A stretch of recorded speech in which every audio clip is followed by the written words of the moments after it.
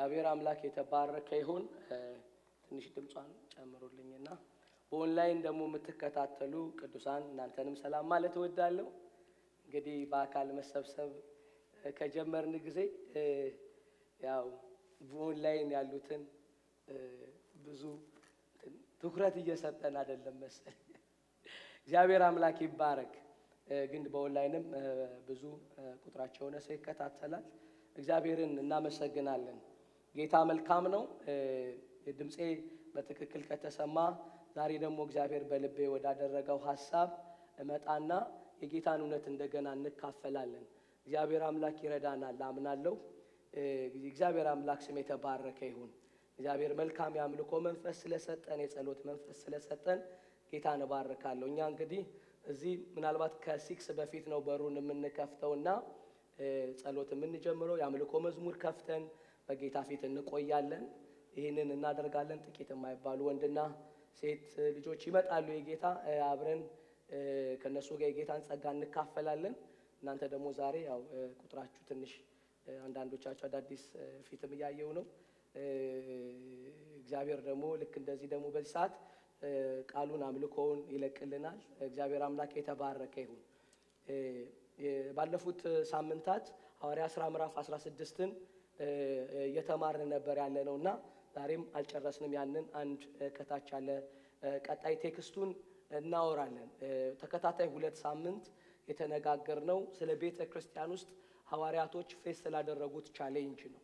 የመጀመሪያው ጊዜ በቤተክርስቲያን ውስጥ የሚገጥሙን ችግሮች የአሰራር የዶክትሪን ያስተምሮት ብቻ ሳይሆን የአጋንንት አሰራርም ጭምር ነው ብለን በሐዋርያት ሥራ ከምዕራፍ 8 እስከ 16 ድረስ 3 ኢንካውንተሮች የአጋንንት ኢንካውንተሮች ናቸው። ሰዎች ቃሉን እንዳይሰሙ የሚያጣምም የነበረ ከተማው ላይ በእግዚአብሔር ኢቭን ስም ተመስሎ ታላቅ የእግዚአብሔር ኃይል ተብሎ የነበረ ደሞም በአጋንንት መንፈስ ትንቢት ስለምትናገር ያንን ፓቲዮን ምናምን ወይም ደግሞ በአማርኛ የዛር መንፈስ የነበረባት ትንቢት የምትናገር ብሎ ምዕራፍ 16 ላይ ጳውሎስ ለተለያየ ችግሮች የሰጣቸው መፍትሄዎች እንዳሉ ሁሉ ደሞም እንደነዚህ ያሉ ነገሮችን የሰጠው መፍትሄ አለ ብለን ሁለተኛው ሳምንት ላይ አንድ መፍትሄ ነው የተሰጠው ብለን ከሰማይ በታች ምንድነው የተሰጠን ብለናል። የጌታ የኢየሱስ ክርስቶስ ስም ነው ብለን የተነጋገርነው እና የጌታ የኢየሱስ ክርስቶስ ስም አጋንንትን የሚያስወጣ ብቸኛ ተደርጎ የተሰጠን ነገር ነው። ብቸኛ ተደርጎ የተሰጠን ስም ነውና እሱን ተመልክተናል። እንደነዚህ ያሉ ኢንካውንተሮችን የሰጠው መፍትሄ የኢየሱስ ስም ነው ብለን ላስት ዊክ ስፔሻሊ ስለ ኢየሱስ ስም ተነጋግረናል። የመጀመሪያ ደረጃ ላይ ለቤተክርስቲያን ከሚያስፈልጉ ጸጋዎች መካከል አንደኛውና ዋነኛው ዲዘርኒንግ ስፒሪት ነው። ምክንያቱም አሁን በአንዳንድ እንቅስቃሴዎች ባስተምሮት የማንለካው አይደለም በድካም በባህሪ የማይለኩ የአጋንንት ተጽዕኖና የአጋንንት ልምምዶች በአንዳንድ መንፈሳዊ እንቅስቃሴዎች ውስጥ ስለሚታዩ ለዚህ መጽሐፍ ቅዱሳችን ላይ ከሐዋርያ ሥራ ምዕራፍ 8 እስከ 16 3 ጊዜ እንደዚህ ያሉ ኢንካውንተሮችን ጠቅሷል። እነዚህ 3 ኢንካውንተሮችን ደግሞ መፍትሄ አድርጎ የተሰጣቸው ነገር የኢየሱስ ስም ነው ብለን የኢየሱስ ስምን ተነጋግረናል። ሁሉ ጊዜ በትክክል ችግሩን መረዳት በትክክል የሆነውን መፍትሄ ለመስጠት ይረዳናል ብለናል። በጣም ብዙ ሰዎች ችግሩን ስለማያውቁ መፍትሄው የላቸውም። ችግሩን ቢያውቁ ደግሞ መፍትሄውን ስለማያውቁ መፍትሄ የላቸውም። አንዳንዴ ችግሩንም መፍትሄውንም ያውቃሉ ብለናል፣ ግን ቸልተኛ ናቸው። መፍትሄውን ለመጠቀም እርምጃ ሲራመዱ አታዩም። አንዳንዴ በህይወታችሁ ሁሉ ጊዜ ተደጋጋሚ ነገር ሲሆን የሰጣችሁት ሶሉሽን ውጤት የማያመጣ ከሆነ ተጠያቂ ማን ነው ወደሚለው ነገር መምጣት አስፈላጊ ነው ብለናል። ትዝ ካላችሁ የሰጠነው አንድ ኢየሱስ ክርስቶስ ስለ እግዚአብሔር መንግስት የሰጠው ምሳሌ ነው፣ ፓራብል ነው። አንድ ጌታው መልካም ዘር ዘራ አለ። በመሸም ጊዜ ጠላት እንክርዳድ ዘራ ይላል። በጧት በተነሱ ጊዜ እንክርዳዱ በቅሎ ስላገኘውት ሄዱና ጌታውን አንተ ጌታ ሆይ መልካም ዘር አይደለም ወይ የዘራኸው? ታዲያ እንክርዳዱ እንዴት በቀለ ሲሉት ጌታው ምንድነው ያለው? ይህንን ጠላት አደረገ። አሁን ይህንን ጠላት አደረገ የሚለው ያደረገውን አካል ስላወቀ መፍትሄውን አብሮ ምን ብሏቸዋል? ነግሯቸዋል። የሚቀጥሉት ጊዜ ብሏል። የራሱ መፍትሄ ችግሩን ከማወቅ የመነጨ መፍትሄ ነው። ስለዚህ በህይወታችሁ ሁሉ ጊዜም መፍትሄው አጭር ወይም ደግሞ ውጤታማ የሚሆንላችሁ ችግራችሁን በትክክል መረዳት ስትችሉ ብቻ ነው። ስለዚህ አንዳንድ ጊዜ በአጋንንት ለታሰረ ሰውዬ ቆሮንቶስን ተከታታይ ማስተማር ውጤት አያመጣም። ታውቃላችሁ አይደለም? ለታሰረ ሰው እግዚአብሔር እንኳን ከግብጽ ሰዎችን ምንድነው ያለው? አምልኮ አልጠየቀም። ተዝካላችሁ የመጀመሪያው ትምህርት ላይ ስንነጋገር ወደ ፈርዖን ሄዶ ነው። ለምንድነው በጌሴም ይያሉ ከተማኮ ተሰጥቷቸዋል ይኖራሉ እኮ ኑሯቸው ድካም ያለበት ቢሆንም እንጂ እንኳን እኮ እስራኤላኖች ይኖራሉ። የራሳቸው ሰፈር አላቸው፣ የራሳቸው ባህል አላቸው፣ አልተቀላቀሉም። በጌሴም ነው የነበሩት። ግን በጌሴም ይያሉ ለምንድነው እግዚአብሔር ሙሴ ልኮ በጌሴም የሆነውን አምልኮ ያልጠየቀው? እግዚአብሔር ስንነጋገር እንደተነጋገር ነው ከታሰረ ሰውዬ አምልኮ አይጠይቅም፣ የታሰረ ማምለክ ስለማይችል። ስለዚህ እግዚአብሔር የመጀመሪያው ለታሰረ ሰውዬ ያለው ዓላማ ምንድነው? መፈታት ነው። ስለዚህ አንዳንድ ሰው ማድረግ ሲቸግረው መቃወም መጀመር አለበት ብለናል። መቃወም መጀመር አለበት።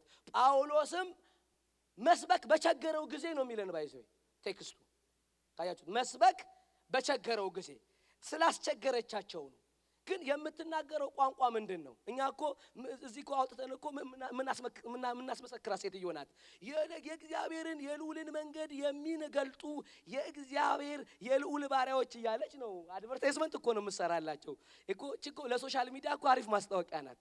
ቅድት አድርጋችሁ ብትለቋት እኮ ብዙ ላይክና ብዙ ሼር ያላት ሴት ናት። ጳውሎስ ግን እንደዛ አይደለም፣ ቸገረው ይላል። እያደነቀችው የልዑል ባሪያ እያለችው ቸገረው ይላል። ማድረግ አቃተው ይላል። ሲቸግረው የተቸገረበትን ነገር በቶሎ ዝም ብሎ ማሳለፍ አልቻለም።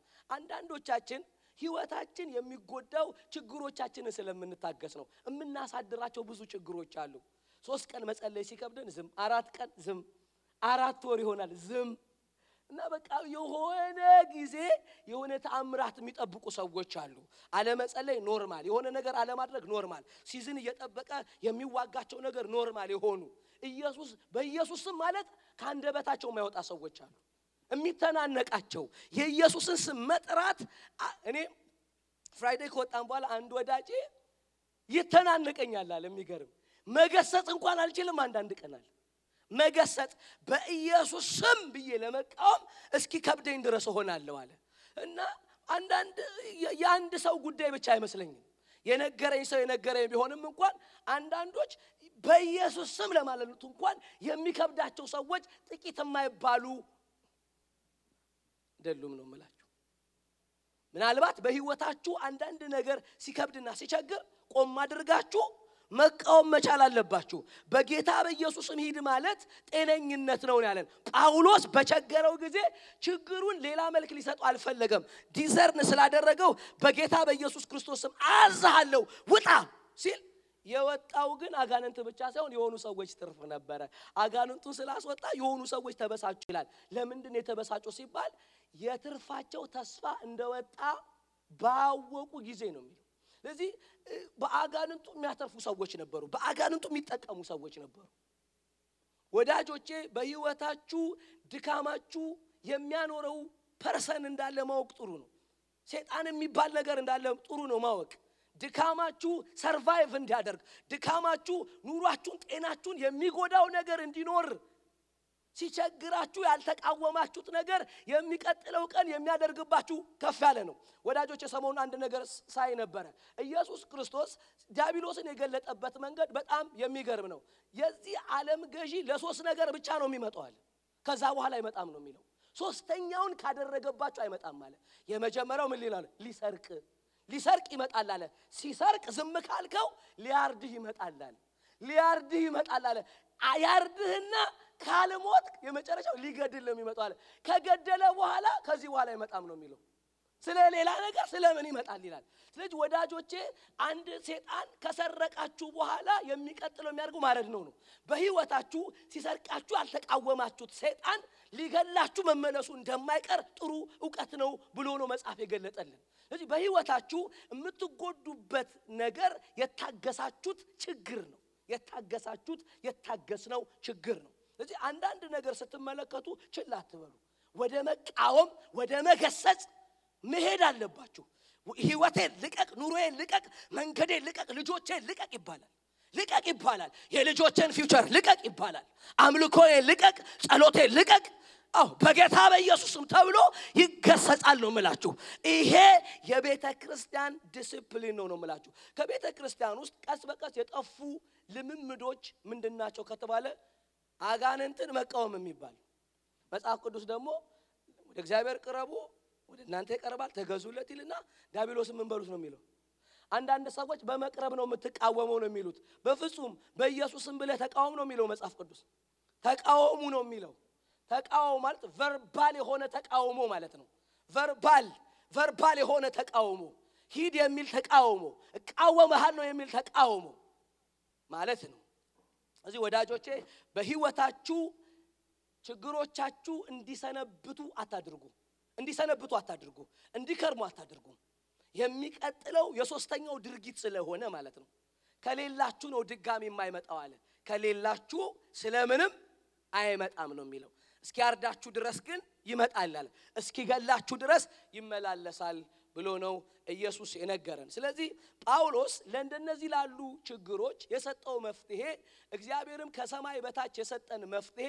አንድ ነው ብሎ ምንድነው ያለን የጌታ የኢየሱስ ክርስቶስ ስም በሉ ስም ነው የሚለን የኢየሱስ ክርስቶስ ስም ማለት ኢየሱስ ከሚለው አራት ፊደል ያለፈ የአካሉ ውክልና ነው ብለን ተነጋግረናል የፐርሰኑ ውክልና ነው ስም ማለት ነገሩ የተወከለበት ማለት ነው በኢየሱስ ስም ስትሉ ከቋንቋው ባለፈ የጠራችሁት ስም የሚወክለው የሞትና የሲኦልን ቁልፍ ያዘውን ጌታ ነው ስለዚህ በዚህ ዓለም ውስጥ ስሙ የሚታወቅበት ዕውቀት እንደ ውክልና ነው የጠራችሁትን ፐርሰኑን ሰይጣን በትክክል ያውቀዋል ነው የሚለን የሚያውቀው ደግሞ በግልጥ በሰማያት ላይ አለቅነትን ስልጣናትን ጌትነትን ገፎ ዲስአርም አድርጎ አንበርክኮ ያሳየበት ዕውቀት ነው ያላቸው ነው የሚለን ስለዚህ እግዚአብሔር ደግሞ በዚህ ድርጊቱ ከስም ሁሉ የሚበልጥ ስም ምን አለው ይላል ሰጠው ኢየሱስ ክርስቶስ በትንሳኤ ሲገባ አብ ምንድን ያደረገው ብለናል ስም ነው ያዘጋጀለት ስም አዘጋጀለትና ምን አለው ስም ሸለመው ከዚህ በኋላ ብሎ ኢየሱስ ክርስቶስ የሚለው ስም ያህዌ ልክ እንደሚለው ስም ይሆናል ነው ከስም ሁሉ የሚበልጥ ስም ያህዌ ነበረ ልክ ኢየሱስ ክርስቶስ በትንሳኤ በመታዘዝ ወደ እግዚአብሔር ዓለም ሲገባ ወደ አልተሰራች መቅደስ ሲገባ እግዚአብሔር ምንድነው ያዘጋጀለት ብለናል ስም ነው ያዘጋጀለት ከዚህ በኋላ ስም ሰጠውና ስሙ ምን እንዲሆን ነው እግዚአብሔር አብ የሰጠው ይለናል ጉልበት ሁሉ እንዲንበረከክለት ምላስ ሁሉ ለእግዚአብሔር አብ ክብር ጌትነቱን እንዲመሰክርለት ከሁሉ የሚበልጠውን ስም ሰጠው ይለናል ስለዚህ ኢየሱስ ክርስቶስ ጴንጤ የሚባል የሚጠራው አራት ፊደላት ያሉበት ስም ሳይሆን ሰማይና ምድርን የሚገዛ ጌታ ሁሉ እንዲንበረከክበት ሐዋርያት ሥራ ምዕራፍ 4 ላይ ደግሞ ከሰማይ በታች ሁሉ ደና እንዲሆንበት እግዚአብሔር አብ የሰጠን ስም ተብሎ የተገለጠ ነው እግዚአብሔር ለዚህ ዓለም ውስጥ መፍትሄ የሰጠበት ነገር ብሎ ሐዋርያት ሥራ ምዕራፍ 4 ሚላል ስም ነው ይለናል ሁሉን ምንም ያደርግ ደህና የሚያደርግ ስም ብሎ የሰጠው ማለት ነው ስለዚህ ወዳጆቼ የትኛውም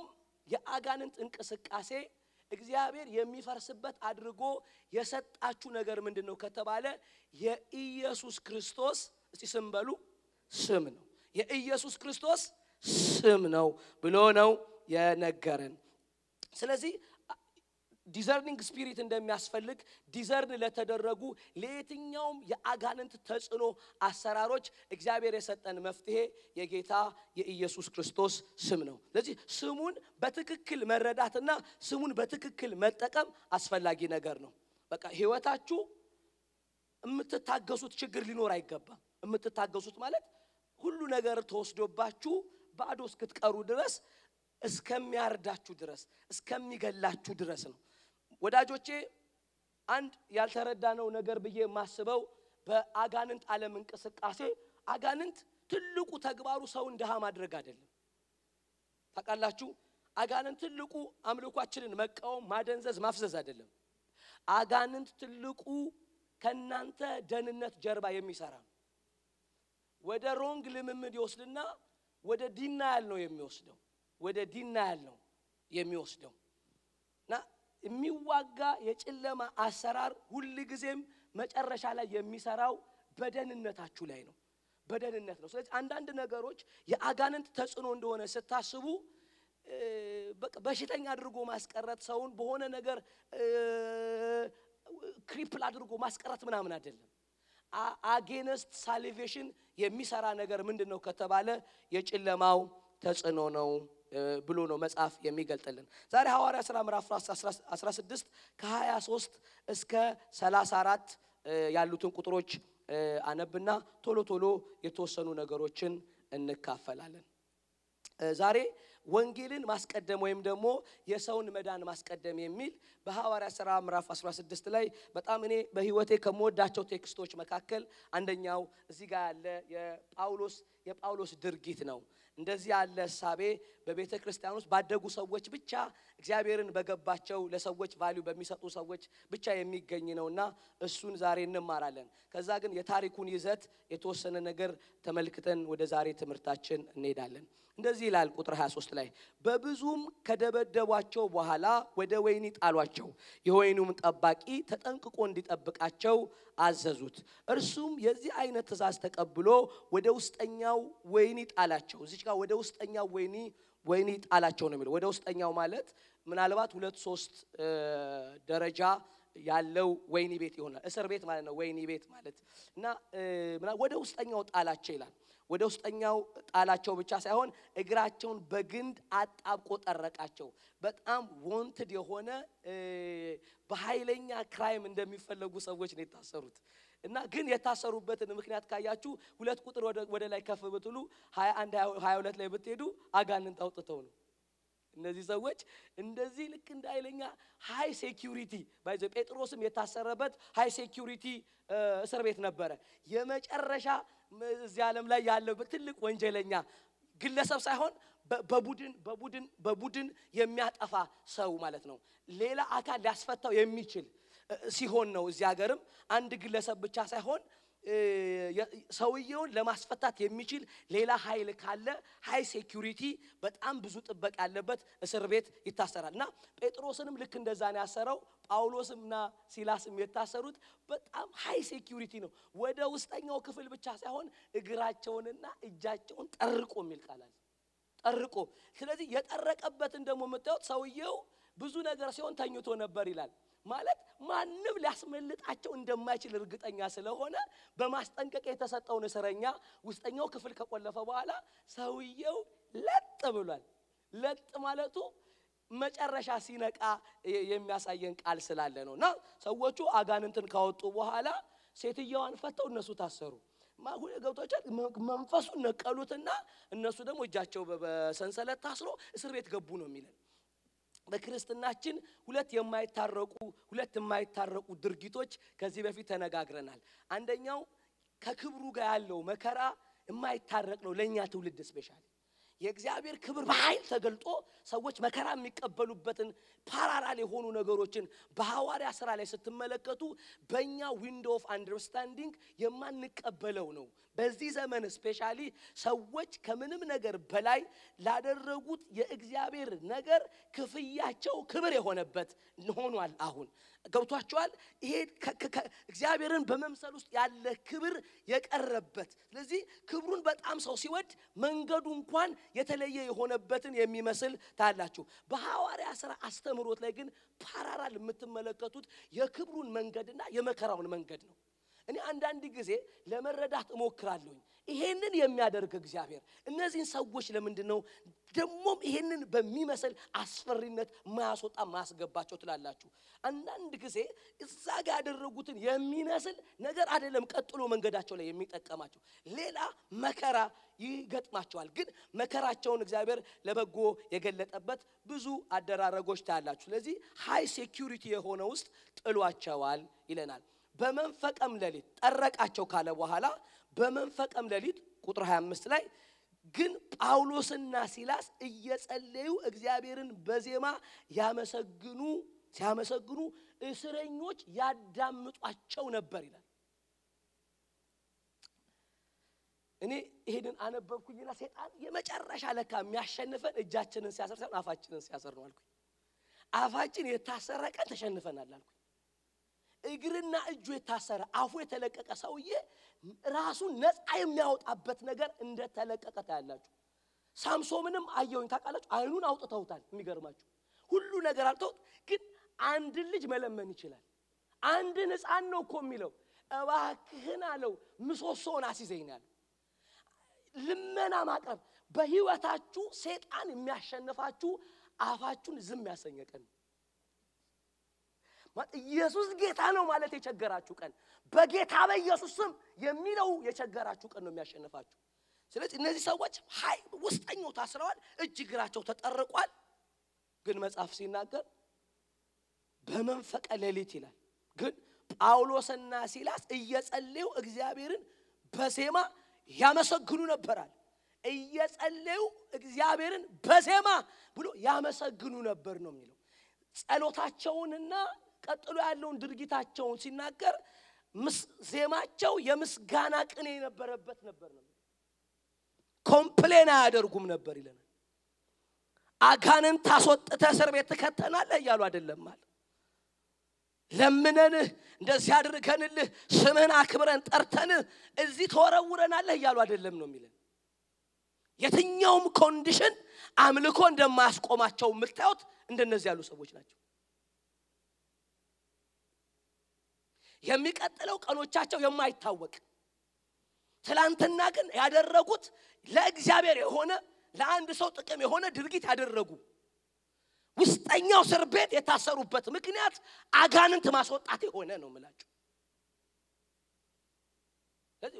የታሰሩበት ምክንያት ሮንግ ቢሆንም እንኳን እስራቸው ግን ያልከለከላቸው ነገር ነበር ይለናል አምልኮ ነው ይለናል አምልኮአቸውን አላሰረውም ይላል ወዳጆቼ የእውነት የምትሸነፉት አምልኮአችሁ የታሰረቀን ጸሎታችሁ የታሰረቀን ምስጋናችሁ የታሰረቀን ነው የምንሸነፈው ነው ማለት ጸሎታችን የታሰረቀን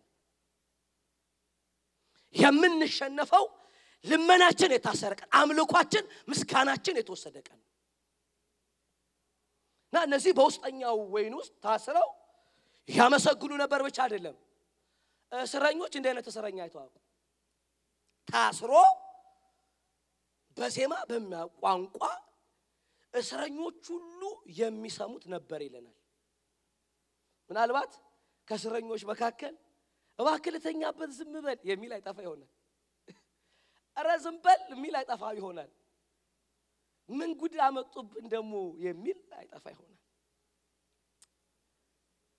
ከዛ በኋላ እንደዚህ ይላል እዚህ ጋር በጣም ደስ የሚለው በእንደ አይነት ኮንዲሽን አንደበታቸው ተከፍቶ የሚነገረውን ቃል የሚሰሙት እስረኞች ብቻ ሳይሆን እግዚአብሔር ጭምር እንደነበረ መጽሐፉ ይነግረናል እግዚአብሔር ሰማ ይላል አናወጠው ይላል እግዚአብሔር እስር ቤቱን ነቀነቀ ይላል የእግዚአብሔር መልአክ መጥቶ አናጋው ይላል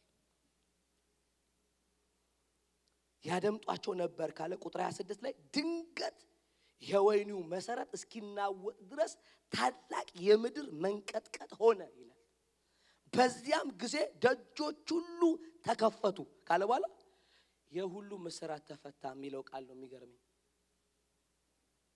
ደጆቹ ይከፈቱ እስራታቸው ግን መፈታቱ ምንድነው አትሉ? ሁለት አድርጎ ነው የእስረኞቹ ደጆች ተከፈቱ ብቻ አይደለም የሚለው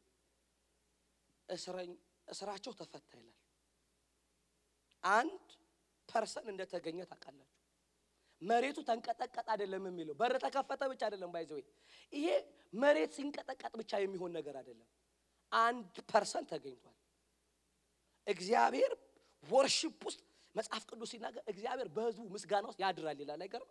እግዚአብሔር ይልና በህዝቡ ምስጋና ውስጥ ያድራል የሚለው ቃል እግዚአብሔር ራሱን ፕሬዘንት የሚያደርገው በህዝቡ ወርሺፕ ውስጥ ነው ይላል።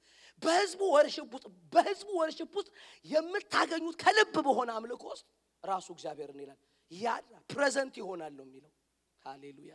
አምልኮ በጣም በቆንጆ ዜማ ብቻ አይደለም በዚህ የሚለካው እሱ ሲገኝበት ነው።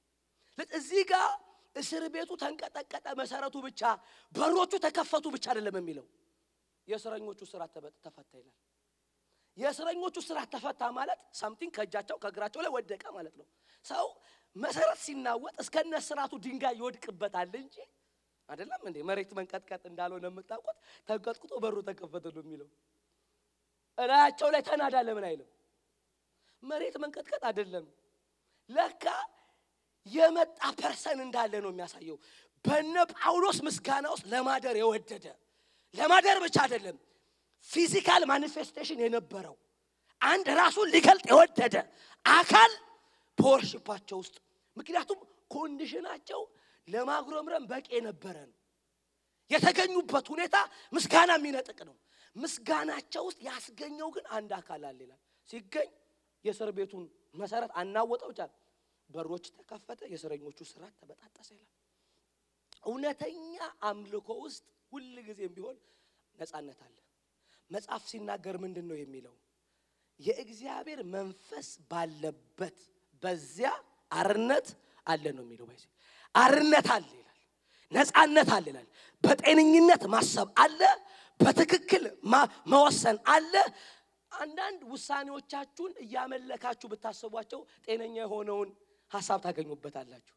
እስቲ ብዙ ጊዜ እየጸለየ የነገሩን ፍቺ ያገኘ ራሱ የኑሮ ጉዳይ ሊሆን ይችላል። አንዳንድ ነገር በዚህ ጉዳይ ላይ ምን እንደሞስን አላቅም ብላችሁ ተንበርክካችሁ ቸርነውና ምሕረቱ ለዘላለም ነው ያያላችሁ የነገሩ ብርሃን የመጣለት አያችሁ።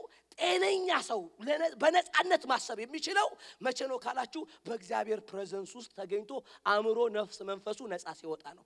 እዚህ ጋር ነፃ የሚያወጣው ነገር በህዝቡ ምስጋና ውስጥ ወይም በነ ጳውሎስ አምልኮ ውስጥ ሊገኝ የወደደ ነው። በህይወታችሁ በየትኛውም ኮንዲሽን ማቆም የሌለባችሁ ነገር አምልኮ ነው፣ ምስጋና ነው፣ ጸሎት ነው። እነዚህ ነገሮች ሲቆሙ እስራታችሁ ይቆያል። አሁን ኮምፕሌን አይሻልም ነበር ቶሎ እንዲመጣላችሁ። ይሄ እግዚአብሔር ግን አምልኬው ለምኜው ጸልዬ ብላችሁ ኮምፕሌን ብታረጉ ይረዝማል ነገሩ። በህዝቡ ምስጋና ውስጥ ግን ያድራል ይላል። ሃሌሉያ። ወርሺፕ ስታደርጉት አንተ ሁሉ ጊዜ ትልቅ ነስቱት አንተ ሁሉ ጊዜ ልክ እንደና ተናገርከው ነው ስትሉ እግዚአብሔር ፕሬዘንት ይሆናል ያደርጋል ይለናል መጽሐፍ። እኔ ዋናው ሐሳብ ይሄ አይደለም። የተወሰኑ ነገሮችን በርግጥ እንደ ምህረት ያያየን እንሄዳለን። የወይኒውም ጠባቂ ይላል። ይውላችሁ እዚህ ጋር እስረኞቹ እንደዚህ ላይ የወይኒውም ጠባቂ ምድር ተንቀጠቀጠ የሁሉም እስራት ተፈታ ካለ በኋላ ቁጥር 27 ላይ የወይኒውም ጠባቂ ከእንቅልፉ ነቅቶ አሁን ጠባቂ መተኛት አለበት። አደገኛ እስረኛ ተብሎ ነው የውስጠኛው ክፍል ያሰረው። ኃይለኛ ተብሎ ማለት አስጠንቅቀው ነው የሰጡት ይላል። ብዙ ከደበደቧቸው በኋላ ወይኒ ጣሏቸው። የወይኒውም ጠባቂ ተጠንቅቆ እንዲጠብቃቸው ነው የሚለው አዘዙት። አለቆቹ መጡና እነዚህ ሰዎች አይንን ሳትከድን ብሎ ነው ሄደው ባይዘ አለቃው አይን እንድጭ ሳትል ጠብቅ ብሎት ሄዶ ውስጠኛው ወርውሮ በደንብ ጥርቅ አድርጎ ማንንም ሊያመልጥ እንደማይችል አውቋል። ለጥ ብሏል ሰውየው። ባይዘ ሰውየው የተኛበት ምክንያት ምናልባት እንቅልፋም ስለሆነ ሳይሆን ያሰረበትን ስርዓት አምኖ ሊሆን ይችላል። አጋ ሴፍ ነው ብሎ ነው የተኛው። ድንገት ግን ሲነቃ ይላል የወይኑም ጠባቂ ከእንቅልፉ ነቅቶ ይላል። እኔ እዚህ ጋር የቃሉን ራሱን የገለጠበት የጊዜ ባህሪ ተመልከቱት። በጣም ይገርመኛል ይላችሁ የወይኒው ጠባቂ ከንቅልፉ ነቅቶ የወይኒው ደጆች ተከፍተው ባየ ጊዜ ይላል ኦኬ የዚህኛው ኢቨንት ላይ ሰውየው እንቅልፍ ወስዶት ነበር ማለት ነው መሬት መንቀጥቀጥ ቢሆን መንቃት ነበረበት ሰውየው እንቅልፉን ጨርሶ ነው የተነሳው ማለት የተቀሰቀሰው በሩ ስለተከፈተ አይደለም የተቀሰቀሰው መሰረቱ ስለተናወጠ አይደለም ባይዘ የተቀሰቀሰው እስራታችሁ ስለተፈታ አይደለም ስለዚህ ይሄ ናቹራል ያልሆነ የአንድ አካል መገኘት ነው የአንድ አካል መገኘት ደግሞ በሮቹን መክፈትና የእስረኞችን እስራት መፍታት ነው ያደረገው ጠባቂውን ግን አልቀሰቀሰውም ይለናል ሰውየው ሲነቃ እሱ ያልተሳተፈበት ድርጊት ወይም እሱ ፕሬዘንት ያልሆነበት ድርጊት ውስጥ ነው የነቃው ዘክቶት የተኛው በር ተከፍቷል አስሯቸው የነበሩት ሰዎች ተፈተዋል ነው የሚለን ከንቅልፉም ነቅቶ የወይኑ ደጅ ተከፍቶ ባየ ጊዜ it is divine ነው የምላችሁ መለኮታዊ ነው ተከፍቶ ባየ ጊዜ እስረኞቹ ያመለጡት መስሎት ራሱን ይገድል ዘንድ አስቦ ሰይፉን መዘዘ ይላል ቼክም አላደረገም በቃ እርግጠኛ ነው እንደዚህ አይነት እድል ካገኘ እስረኛ እንደማይቀር ያውቃል ኤክስፔክቴሽን አለው ሁሉ ጊዜ በህይወታችሁ ሰዎችን ወደ እምነት የምታመጡበት ድርጊት አንዳንዴ ከነሱ የሐሳብ ዶሜን which ኤክስትራ ኦርዲነሪ በመሆን ነው ወጥቷል ያመልጣሉ ብሎ እርግጠኛ ነው መዞ ራሱ ሊገድል ነው ሐሳቡ ከዛ በቃ አምልጠዋል ብሎ ነው ለምንድነው ሰይፉን የመዘዘበት ምክንያት የትኛው እስረኛ ደጅ ተከፍቶለት ስለማይቀመጥ ያውቃል ደጅ ከተከፈተ እንኳን ደጅ ተከፍቶ እንደምንም ቆፍሮ እስረኛ እንደሚያመልጥ ያውቃል ልክ ሲመዝግን ጳውሎስ ግን በታላቅ ድምጽ ይላል ይሄ ነው በጣም የሚገርመኝ ቃል ሁላችን ከዚህ አለን በራስ ላይ ክፉ ነገር አታድርግ ብሎ ጮኸ ይላል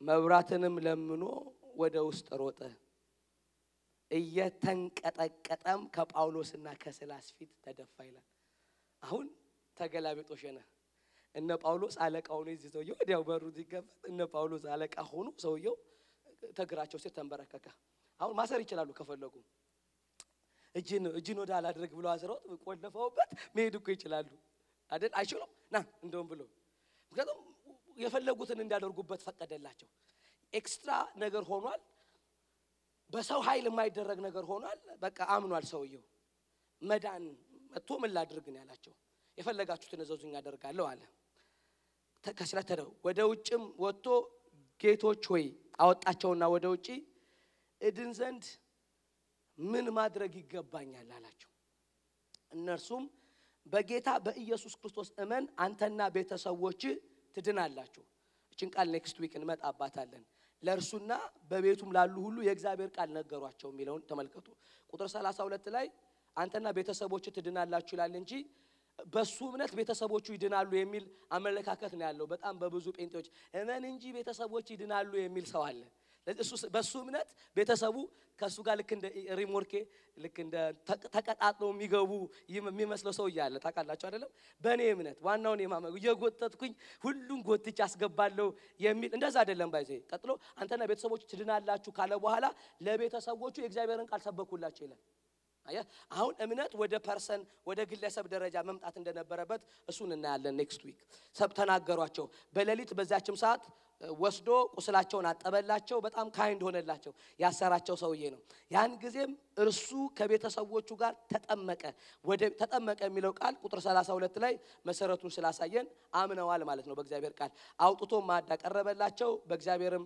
ስላመነ ከቤተሰቦቹ ጋር ሐሴት አደረገ ይለናል የተወሰኑ መርሆችን ከዚህ ውስጥ እንድንመለከት ያስፈልጋል በታሪክ ውስጥ የተወሰኑ ነገሮችን እንደነካው እንደ ክርስቲያን ልናምናቸው የሚገቡ የሐዋርያት የላይፍ ዲሲፕሊኖች ወይ ደግሞ መርሆቹ ናቸው በህይወታችን የሚጠቅሙን እዚህ ጋር ቅድም የመጀመሪያ ላይ እንዳልኳችሁ በሐዋርያቶቹ የምንመለከተው በዋነኝነት የክብሩንና የመከራውን አብሮ መሄድ ነው ተጠባባቂነት ነው ይሄንን ለማመን የሚቸግር ለማሰብ የሚቸግር ቢሆንም እንኳን በወንጌሎች ውስጥ ከተመለከታችሁ የእግዚአብሔር ክብር በተገለጡባቸው ቦታዎች ሁሉ እነ ጳውሎስ ዋጋ ከፍለዋል። የሞት ያክል የተደበደበበት አለ ምዕራፍ 13 መጨረሻ ላይ ትችላችኋል።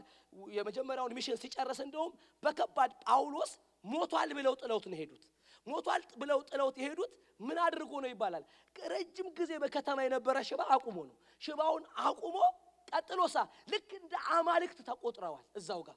ምዕራፉን ግን ፓራግራፉን ሳትጨርሱ ግን አንዳንድ ሰዎች እነ ጳውሎስ ላይ አመጽ አስነሱ ይላል። አንድ ሰው በእግሩ ቆሞ ታምራት አድርገው ከዛ መካከል ግን እንደ አማልክት የቆጠሯቸው ሰዎች እንዳሉ ሁሉ እንደ ጠላት የቆጠሯቸው ሰዎች ነበሩ። በድንጋይ ወግረውት የሞተ መስሏቸው ጥለውት ሄዱ ይላል። ስለዚህ በሐዋርያት አገልግሎት ውስጥ ወዳጆቼ በመጀመሪያ ቤተክርስቲያን ውስጥ የክብሩ መገለጥና የክብሩ የተገለበጠባቸው ሰዎች የሚቀበሉት መከራ በእያንዳንዱ ቻፕተር ውስጥ ፓራራል ነው፣ ሊነጣጠልም አይችልም። ልክኛ በዚህ ሐሳብ ውስጥ ለመኖር ነፍሳችን አንዳንድ አትፈቅድም ማለት የክብሩ መምጣት ኑሮን ትልቅ የሚያደርግ መግባት መውጣትን ትልቅ የሚያደርግ ተፈላጊ የሚያደርግ አይደለም የሚመስለን አጃቢ የሚያበዛ የመጀመሪያው ቤተክርስቲያን ውስጥ የነበረው ድርጊት ግን ዲፈረንት ነበር ወዳጆች። ይሄንን ለመቀበል የምንገደድባቸው በጣም ጠንካራ የሆኑ የመጽሐፍ ቅዱስ ክፍሎች አሉ። የማይነጣጠል አድርጎ ነው የሚያስቀምጠው። ለዚህ እነዚህ ሰዎች በራእይ የሄዱበት ከተማ ነው። እነ ሊዲያ ድነዋል። ከሊዲያ ቤት ሲመላለሱ አንድ አጋንንት ያደረባት ሴት ነፃ አውጥተዋል። እስር ቤት የገቡበት ምክንያት በጣም ተደብድበው አንድ ሰው ነፃ ስላወጡ ነው። እስር ቤት ግን የገቡበትን ምክንያት ስትመለከቱ ወንጀል አይደለም። ስለዚህ በህይወታችሁ መከራችሁ ስለ ክርስቶስ የመጣና እንዲያው የመጣ መሆኑን መለየት ነው እንጂ ያለባችሁ ስለ ክርስቶስ የመጡ መከራዎች በህይወታችሁ የሚሰሩት ስራ ስላላቸው እግዚአብሔር በዓላማ የሚፈቅዳቸው ስለሆኑ በህይወታችሁ የመቆየት ባህሪ ይኖራቸዋል። የመቆየት ብቻ ሳይሆን የመጡበትን ፐርፐስ ሰርቭ ማድረግ ባህሪ ያላቸው ነው። ስለዚህ እነዚህ ሰዎች እስር ቤት አግብተዋል። ግን እስከ እስር ቤት ሲገቡ ሰው ይዘው ነው የሚወጡት። የገቡበት ቦታ ላይ አንቀው ይዘው አንድ ሰውዬ መንግስተ ሰማያት አድርሰዋል። የታሰሩበትን ቦታ ወንጌላዊ ናቸው። ስለዚህ በሐዋርያቶቹ አገልግሎት ውስጥ የማይነጣጠል ነገሮች ካያችሁ የክብሩን መገለጥና መከራ ነው። መከራቸው ግን በህይወታቸው የሚመለከቱበት መነጽራቸው ልክ እንደኛ አይደለም፣ ዲፈረንት ነው። ስፔሻሊ ሐዋርያት ሥራ ምዕራፍ 4 እና 5 ላይ በክርስቶስ ስም ሲደበደቡ ምንድነው ያሉት? ተሰብስበው ስለ ስም መከራ እንቀበል ዘንድ የተገባን ስለሆኑ ነው ያሉት። አሁን ለነሱ መከራ የምስጋና ምክንያት ነው። for the sake of Christ ነው የሚሉት። ይሄን ፕሪቪሌጅ ስላገኘና ነው። አይገርምም? ስለ ስሙ መከራ ለመቀበል የታደልን ስለሆነን ይላሉ። የመጀመሪያ ቤተክርስቲያን ትዝ ካላችሁ ስንነጋገር የመጀመሪያው የዛሬ 2 ዓመት አካባቢ ዛሬም አንድ በሊቨርፑል የነበረ የወንጌል እንቅስቃሴ ውስጥ በ18ኛው ወይ በ17ኛው ዘመን በነበረ እንቅስቃሴ ውስጥ የአንድ ሰውን ኮቴሽን አንድ ሰው ሲናገር ሰምቼው ነበር። ማነው? ቻርልስ something አለው the touch የሚባል ሬዲዮ ፕሮግራም ላይ እና ሰውን የሚያጠምቀው በነበረው እንቅስቃሴ ውስጥ ሰው ስለ ክርስቶስ መከራ ለመቀበል ወርዚ ከሆነ ነው ፈቃደኛ ወርዚ አይተውት ሰውየውን የእምነት አቋሙ ቼክ ተደርጎ ወደ አካሉ የሚቀላቅሉት መከራ ለመቀበል የሚበቃ ከሆነ ነው ሰውየው የአካሉ አባል የሚሆነው። ለዚህ የመጀመሪያ ቤተክርስቲያንም ሰማዕታት ለመሆን የሚበቁና የማይበቁ የሚባሉ ሰዎች እንደነበሩ በአንዳንድ የመጽሐፍ ቅዱስ ታሪክ ዘጋቢዎች ላይ ታገኛላችሁ። ስለዚህ የመጀመሪያ በህይወታችሁ ስለ ክርስቶስ የምትቀበሏቸውን መከራዎች ስለ ክርስቶስ ነው የምላችሁ በወንጌል አማካኝነት በዘላለም ህይወት ጉዳይ እምነታችሁን አልጥልም ተልኳችሁን አልጥልም በማላችሁ እግዚአብሔር ከናንተ ጋር ያለውን ሪሌሽንሺፕ አልጥልም፣ እውነተኛ ሆኜ እኖራለሁ፣ እውነተኛ ሆኜ እሞታለሁ፣ ይሄ የእግዚአብሔር ነው ብላችሁ ያንን በወሰናችሁበት ውሳኔያችሁ የሚገጥማችሁን ነገር የምትመለከቱበት መነጽር የሐዋርያቶቹ አይነት ከሆነ የማይወሰድባችሁ ነገር ምስጋና አምልኮና ጸሎት ነው የሚለው። ስለዚህ መከራቸው የተመለከቱበት እይታ ክብር ስለሆነ የጨመረላቸው ነገር ምስጋና ነው የሚለው። ከማጉረምረም የወጡ ዝም ብለው ቢከፋም ባይከፋም ቢሆንም ባይሆንም እንዲያውና መስግነው አይደለም ብለው ባይዘው በእስር ቤት ውስጥ እግርጅና እግራቸው ተጠርቆ ያመለኩት መከራቸውን የተመለከቱበት እይታ የተቃኘው ፕሪቪሌጅ ነው ብለው ስለሚያስቡ ነው ስለዚህ እግዚአብሔር ወደ እግዚአብሔር እየጸለዩ በዜማ እያመሰገኑት ነው የሚለው ስለዚህ ምስጋናቸውን የወለደላቸው ስለ ስሙ መከራ ለመቀበል መታደላቸው ነው በህይወታችሁ የትኛውም ስለ ኢየሱስ በከፈላችሁት ዋጋ ምስጋናችሁ እንዳይወሰድ አምልኳችሁ እንዳይወሰድ ጸሎታችሁ ደስታችሁ እንዳይወሰድ የሚያደርገው ነገር ምንድነው ካላችሁ መከራችሁን የምትመለከቱበት ስነ መለኮታችሁ ነው ቻሌንጃችሁን የምትመለከቱበት ስነ መለኮታችሁ ነው ስለ እግዚአብሔር በወሰናችሁት ውሳኔ የገጠማችሁን ቻሌንጅ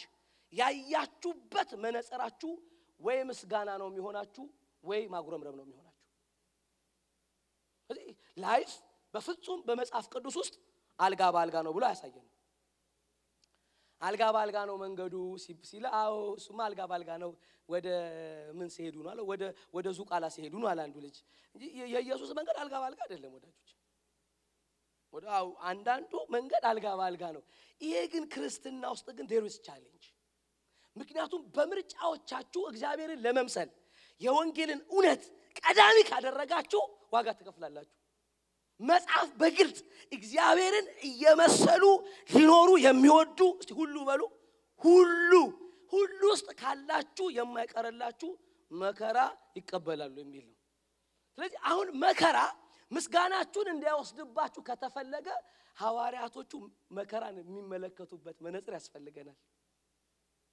አራተኛው ምዕራፍ ላይ ምንድነው ያለን የተገባቸው ስለሆነ ዛሬ ጠይቁ ኢየሱስ ትረስት ያደርገናል ወይ ነው ጥያቄ ለዚህ ቻሌንጅ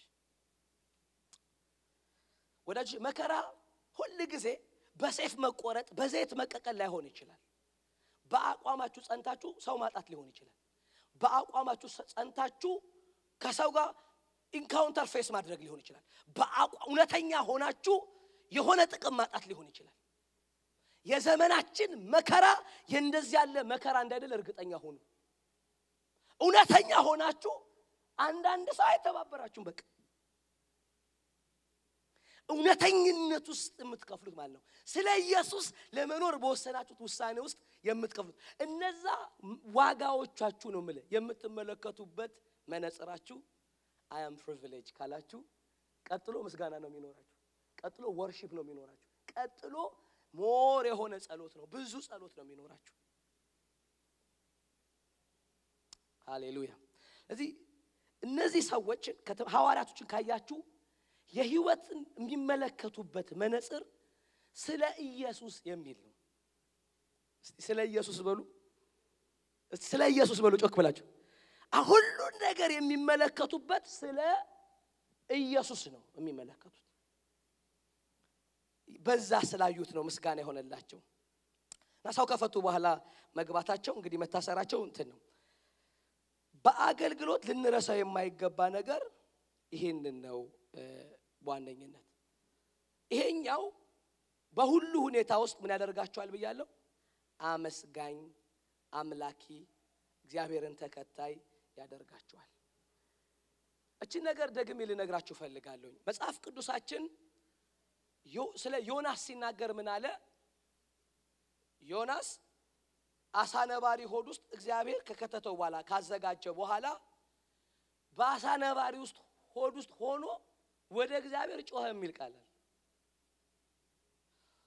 እና መጽሐፍ ሲናገር እግዚአብሔርም እስቲ ሰማው በሉ ሰማው ነው የሚለን ወዳጆቼ እግዚአብሔር ያልተወራ ነገር አይሰማም ያልተባለ ነገር አይሰማም ታውቃላችሁ ያልተጸለየ ጸሎት አይሰማም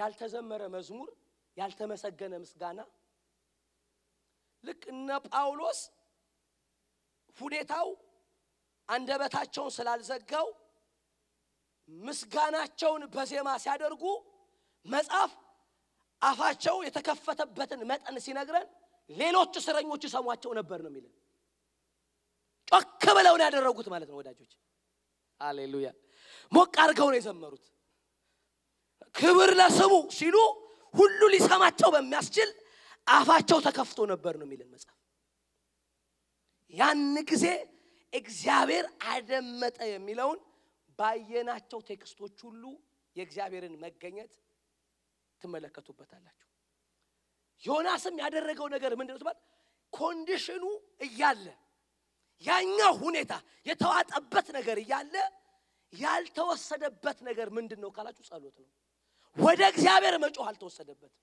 ወደ እግዚአብሔር መጸለይ አልተወሰደበት ወደ እግዚአብሔር ድምጹን ማንሳት አልተወሰደበትም ይላል እግዚአብሔር አሳነባሪውን አዘዘው ይላል መጽሐፍ ቅዱስ ላይ ለምን አዘዘው ሲባል የዮናስን ድምጽ ሰምቶ ነው የሚለን ላንበበላችሁ አንዳንድ ጊዜ ሁኔታችሁ ጸሎታችሁን ወስዶባችሁ ከሆነ ከልክሏችሁ ከሆነ እንዳትናገሩ እንዳትጮህ ካደረጋችሁ ዝም ያላችሁበት ዝም ማለት ከመፍትሄዎቻችሁ የምትርቁበት ውሳኔ ነው እንደዚህ ይላል ቁጥር ዮናስ ምዕራፍ ትንቢተ ዮናስ ምዕራፍ 2 ቁጥር 1 ላይ እግዚአብሔርም ዮናስን የሚው ታላቅ አሳ አሰናዳ ዮናስም 3 ቀንና 3 ሌሊት በአሳ ሆድ ውስጥ ነበረ ዮናስም በአሳ ሆድ ውስጥ ሆኖ ወደ አምላኩ እግዚአብሔር ጸለየ እንዲም አለ በመከራዬ ሳለው ወደ አምላኬ ወደ እግዚአብሔር ጮሁ ይላል ሆድ ውስጥ ሆኖ ነው የሚጮህ እርሱም ሰማኝ በሲኦልም ሆድ ውስጥ ሆኜ ጮሁ ቃሌንም አደመጠ ይላል ሃሌሉያ በሲኦል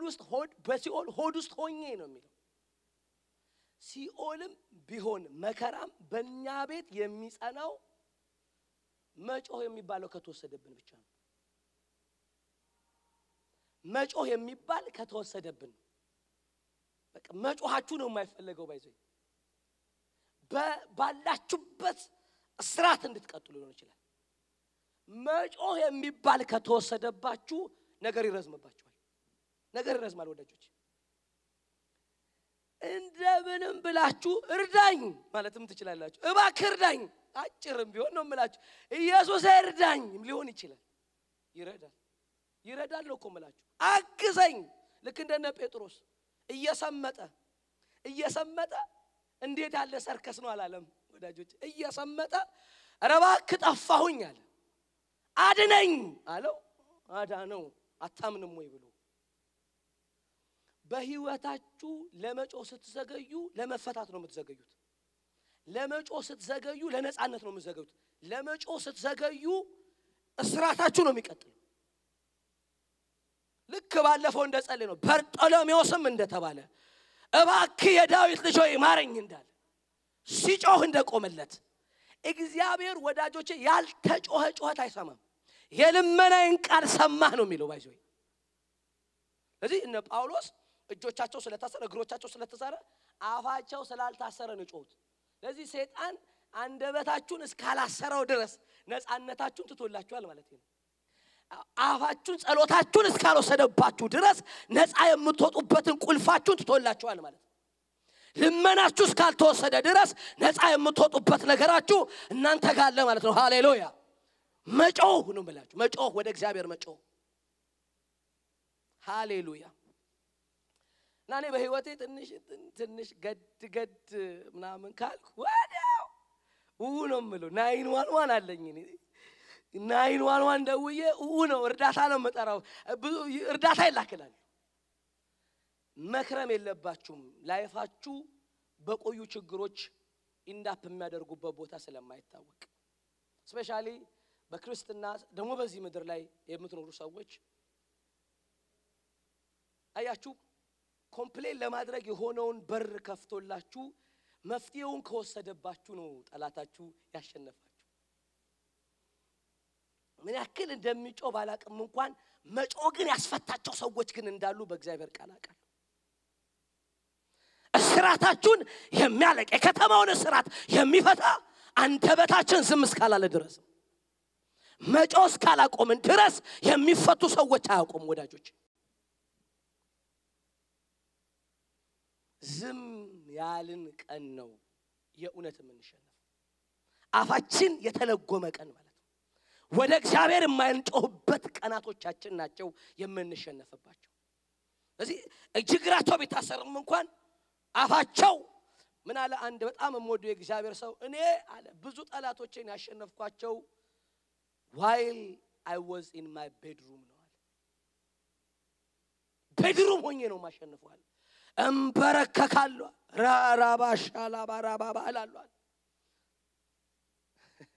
ስነሳ አለ ሚዲያው ተሸንፏል ኬዞቹ ተሸንፏል ትልቅ in millions ሀገር የሚያደምጠው በእንደነዚህ በኮቪድ ታይም ቤተክርስቲያንን የምር ወክሏል በየ ያየሁበት ሰው ቴስቲሞኒውን ሲናገር እኔ ብዙ ቪክቶሪዎቼ ቤድሩሞቼ ውስጥ ነው አለ አሁን ሰይጣን ፈጽሞ እንደ አፋችሁን እንደማያዘጋችሁ እርግጠኛ ከሆነ መዋጋቱን እየቀነሰ ነው የሚሄደው መጽሐፍ ምንድነው ያልኩ ብላችኋል እስኪ ገላችሁ ድረስ ነው የሚመጣው ነው ያለው ሲሰርቃችሁ ዝም ካላችሁ እጃችሁን ሲያርደው ዝም ካላችሁ አንገታችሁን ነው ቀጥሎ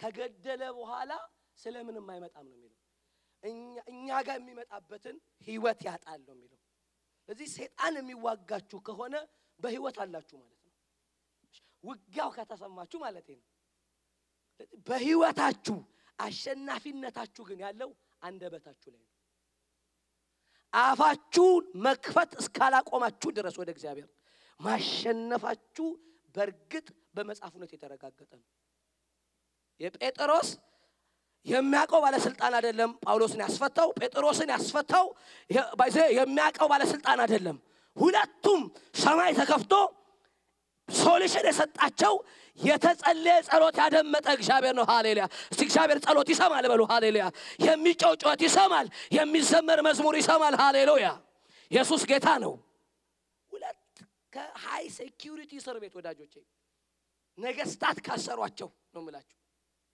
ነፃ የወጡበት ድርጊት አንደበቶቻቸው ላይ ነበር ነው የሚለን መጽሐፍ አሸናፊነታችሁ ያለው ጸሎታችሁ አፋችሁ ላይ ነው ስለዚህ አፋችሁ እስከ ተከፈተ ድረስ ሁሉ ጊዜም ታሸንፋላችሁ ነው በመጨረሻ አንድ በጣም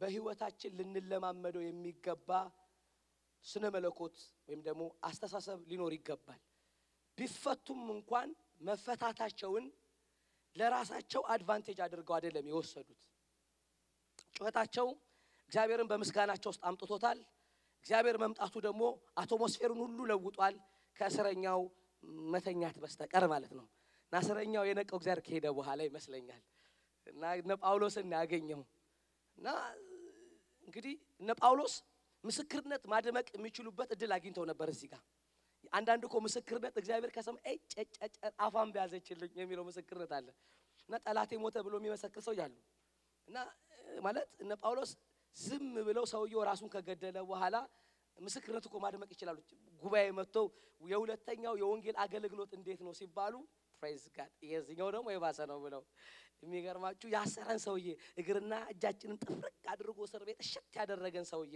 እግዚአብሔር መሰረቱን አናውጡት ከዛ ራሱን በጩቤ ወቅቱ ከሞተ በኋላ ሹልክ ብለን ወጣን ማለት ሲችሉ ማለት ምስክርነታቸውን መጥቶ ያሰረን ሰውዬ ማለት ሲችሉ ነው የምላችሁ ማለት ሲችሉ እነሱ ሁሉ ነገራቸው ስለ ወንጌል ነው ስለ ኢየሱስ ነው ነፃነታቸው ስለ ኢየሱስ ነው እስራታቸው ስለ ኢየሱስ ነው መከራቸው ስለ ኢየሱስ ነው ነፃነታቸው ስለ ኢየሱስ ነው ስለዚህ ነፃነታቸውን እስር ቤት ማደራቸውን እስር ቤት መቀመጣቸውን ተጠቀሙበት ሰውየው ራሱ ላይ ክፉ ሊያደርግ ሲል ጮክ ብሎ ይላል ላይሰማው እንደሚችል ስላወቀ የሰውየውን መዳን ክፉ ማድረግ ያልወደደ ጳውሎስ ሁላችን ከዚህ ያለንና ብሎ በራስ ላይ ክፉ አታድርጋሉ እንደዚህ ያለ ለሰው ልጆች ወይም ደግሞ ለሰው መዳን ለወንጌል ቅድሚያ የሚሰጥ እሳቤ በሐዋርያቶቹ ህይወት ውስጥ ተመለከታላችሁ የነሱ ትልቁ ሰክሰስ እነሱ ያገኙት ፕሪቪሌጅ አይደለም በእነሱ የተደረገው አይደለም በሰዎች ህይወት ላይ የሚሆነው ነገር ነው እንደ ቤተክርስቲያን እንደ አገልጋይ የእግዚአብሔር እውነት የሚገባን የሰው ልጆች ህይወት ሲገባ ነው ስለ መዳን የሆነው ነገር በትክክል አንደርስታንድ ስናደርግ ነው እግዚአብሔር ይሄንን ልብ ይፍጠርልን ለነጻነታችንም ቢሆን የሚድኑበት ሰዎች ምክንያት እንዲሆንላቸው ማለት ነው ነፃ ወጥቷል ሰንሰለት ወድቆለታል ሹልክ ብሎ መውጣት ይችላሉ ሰውየውም ከሞተ በኋላ መውጣት ይችላሉ ለዛውም ጥሩ ምስክርነት ይሆናል በያቸዋለሁ ጳውሎስ ግን ከኔ ዛሬ ነፃ መውጣት ያንተ መዳን ይበልጣል አለ የሰውየውን ህይወት ቫልዩ ስላደረገ ነው ማለት እነዚህ ሁሉ ተፈተው እግዚአብሔር አድርጎላቸው ኢንስትራክሽን ሳይሰጣቸው ግን ቫልዩ ያደረጉት ነገር ሰው ስለሆነ ነው ማለት አረፍ አሉት በራስ ላይ ክፉ አታድርጋሉት ሰውየው ከሚያስበው ሳቤ ውጪ ስለሆነበት የሚሉትን ለማድረግ ፈቀደ ሰዎች በትክክል ወንጌላችንን የሚሰሙበት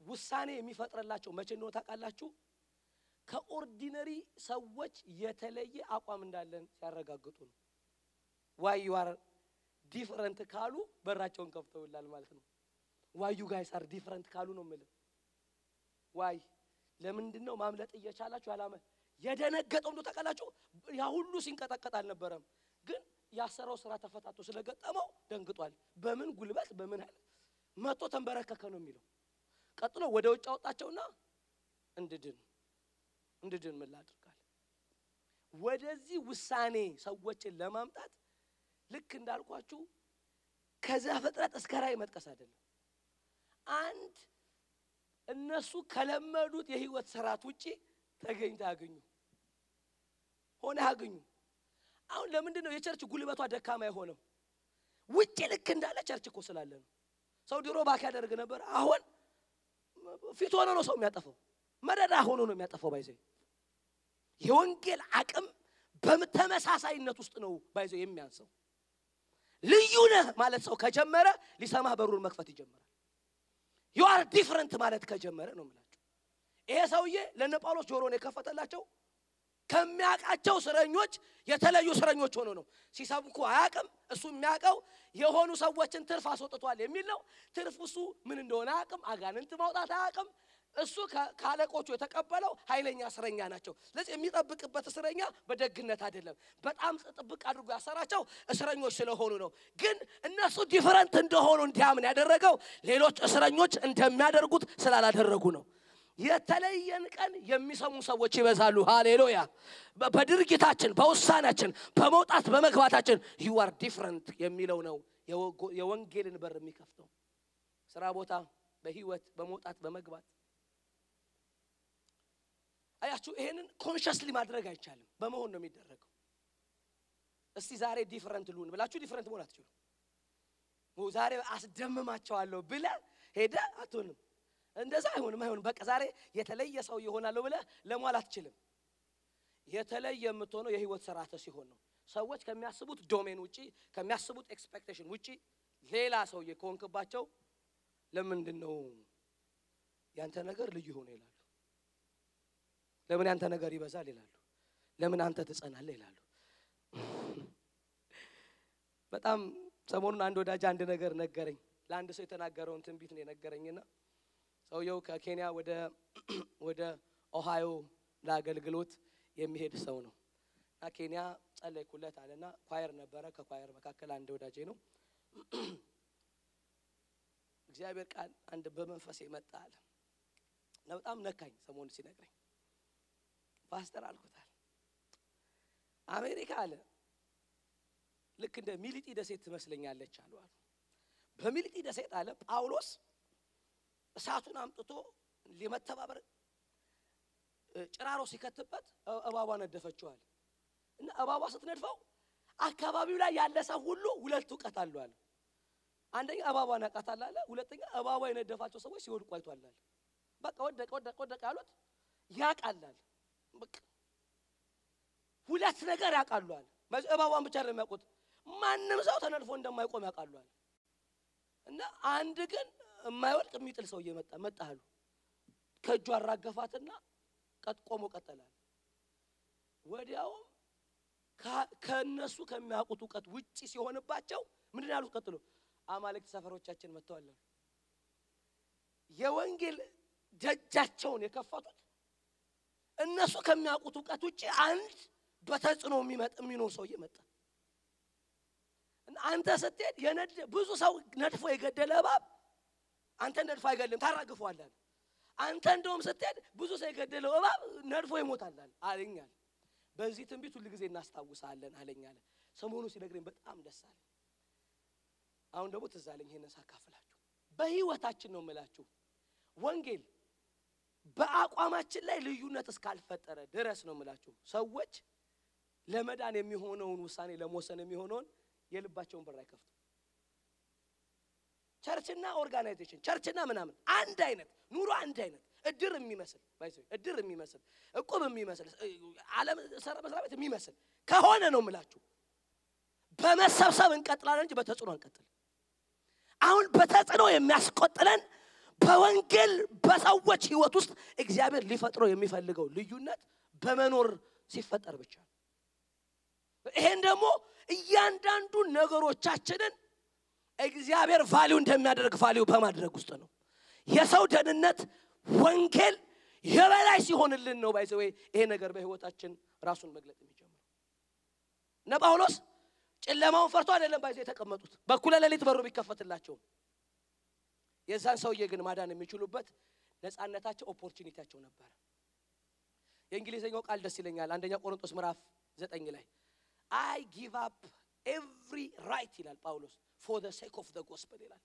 I give up ይላል every right ያለኝን መብት ሁሉ ይላል for the sake of the gospel give up አደርጋለሁ ይላል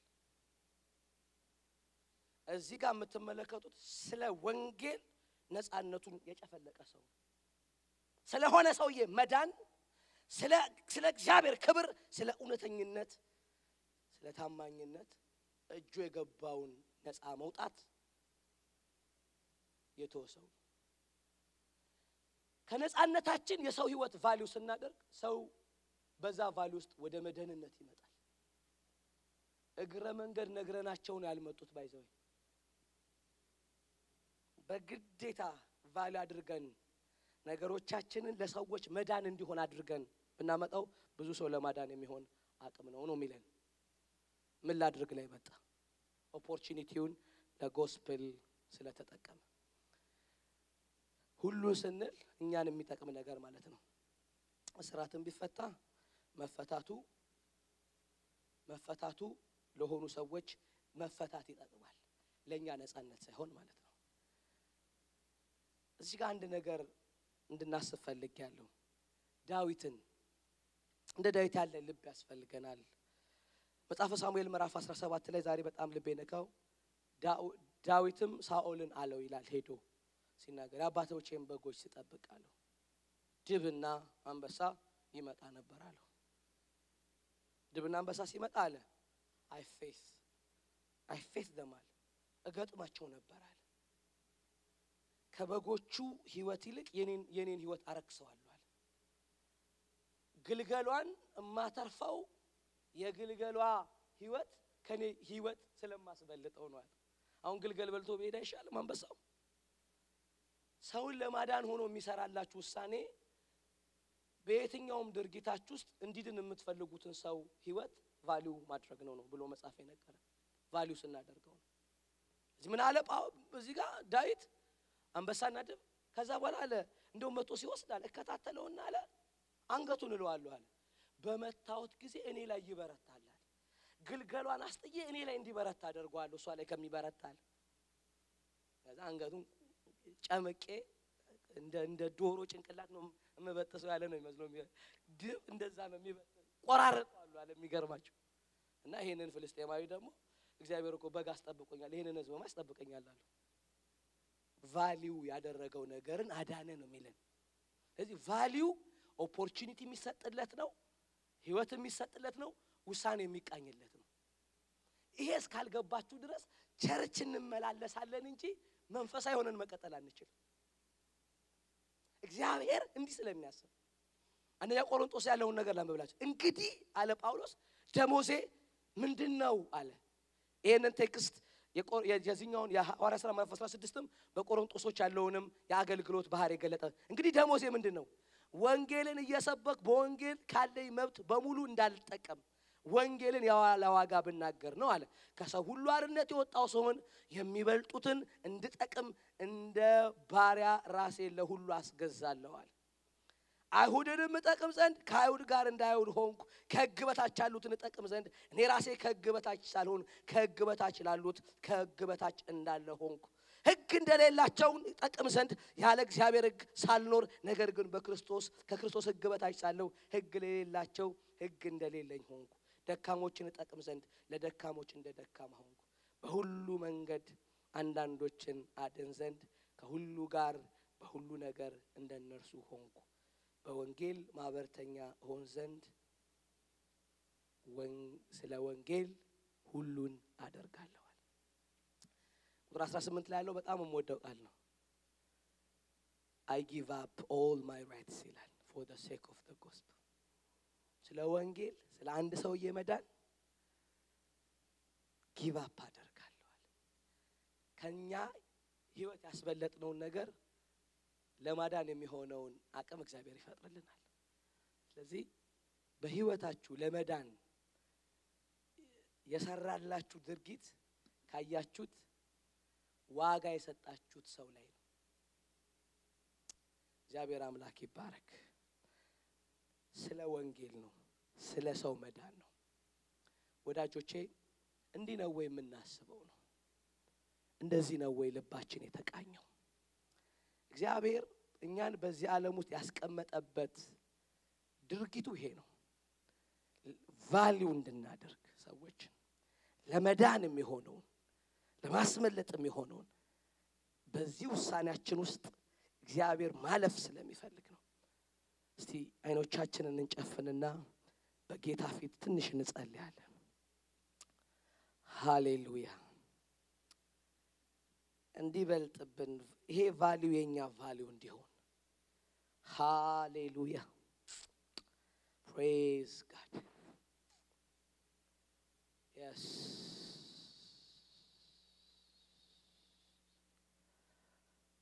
Praise God. Different እንድንሆን የትኛውንም ኦፖርቹኒቲያችን የትኛውም ኑሮ የትኛውም ነገር የሆነን ሰውዬ ማዳኛ እንዲሆንልን አንድ ሰው የሚድንበት እንዲሆንልን I know that is your right ይላል ጌታ። መብታችሁ የሆነ ነገር አለ። ክርስትናው የማይጠይቃችሁ ሊሆን ይችላል። ግን ስለ ወንጌል የምናደርገው ስለ ወንጌል የምንተወው ስለ አንድ ሰው ማዳን የምንተወው ነገር አለ ወይ? የምናደርገው ነገር አለ ወይ? ሃሌሉያ።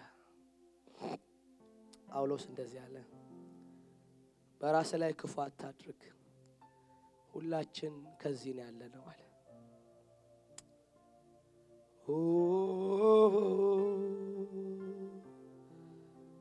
እዚህ ያለናል። ክፉ አታድርግ አለው። ሃሌሉያ።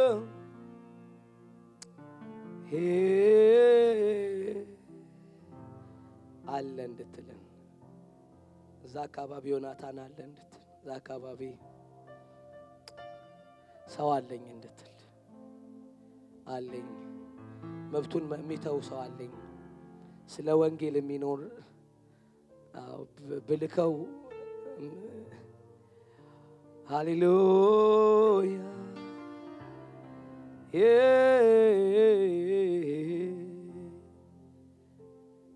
ሃሌሉያ። አንድ ጊዜ ህይወታችንን እንድናይ ብዙ መብቶቻችንን ብንተው ቫልዩ ብናደርግ ሰውን ልዩ ለመሆን የወንጌልን ባህሪ በእኛ እንዲገለጥ ብንወስን የሰዎች ትኩረት የሚይዝ ኑሮ የሰዎችን አእምሮ የሚይዝ የሰዎችን ልብ የሚይዝ ከሚያውቁት ውጪ ስለሚሆን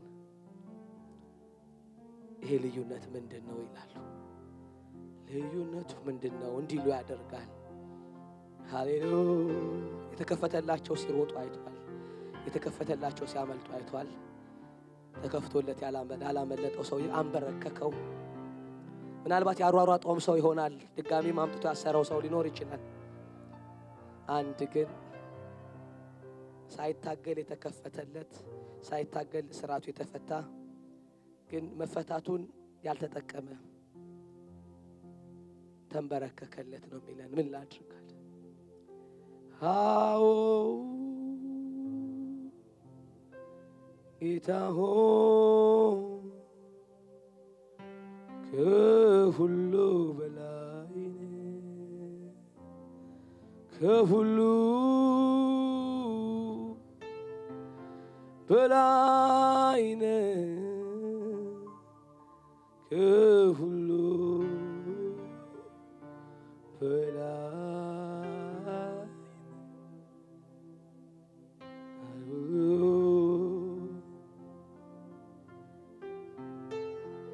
በወንጌል ኃይል የተፈጠረ ልዩነት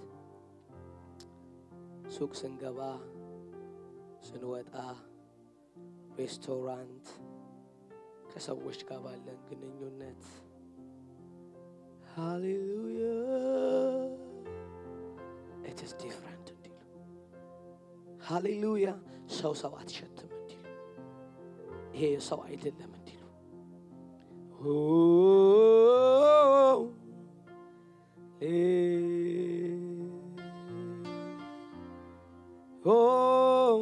Jesus hallelujah እናመሰግንሃለን እንባረካለን ከፍ እናደርጋለን እንደ አባቶቻችን እንደ ሐዋርያት ሁሉ ነገራችንን ስለ ወንጌል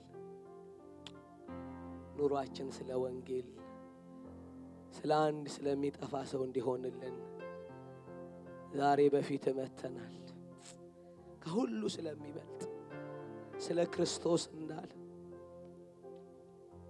ከሁሉ ስለሚበልጥ ስለ ክርስቶስ ሁሉን እንደ ጉድፍ ቆጥራለሁ እንዳለ ከሁሉ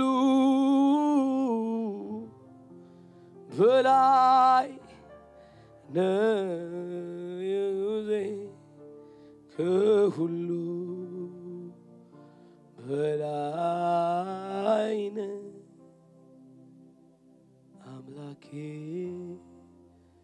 በሰማያት በማይታይ ብርሃን ትኖራለህ ከሁሉ በላይ እናመሰግናለን። ይሄ ቃል ውስጣችንን እንዲሰራ ውሳኔያችንን መውጣት መግባታችንን እንዲሰራ ኃይል ጉልበት እንዲሆነን ጸጋ እንዲሆነን ብቃት እንዲሆነን የኔ ጌታ ሃሌሉያ እንዲማየት የምንችልበት መነጽር እንዲሆነን ጩኸቶቻችን የሚቀሰቅስ እንዲሆን ሃሌሉያ ላላላላ ጉልበታችንን የሚያድስ እንዲሆን እንዲህ እንድናስብ መካፈል እንዲሆንልን ጸልያለን። ሁሉን የምትችል ሁሉን የምትገዛ ሕያው አምላክ እግዚአብሔር ሆይ እንባርካለን ከፍ እናደርጋለን ስለ ወንጌል ስለ ኢየሱስ ስለ አንድ ሰውዬ መዳን ይሁንልን።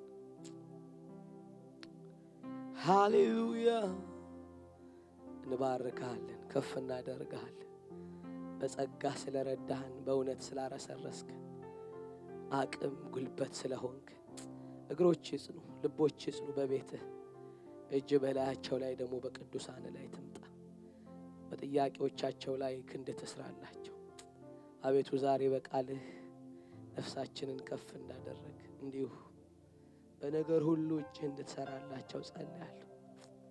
ነፍሳቸው ስለ ወንጌል ይቃኝ ስለ ደህንነት ይቃኝ እንባርካለን ከፍ እናደርጋለን በጌታ በኢየሱስ ስም ጸልየናል። አሜን።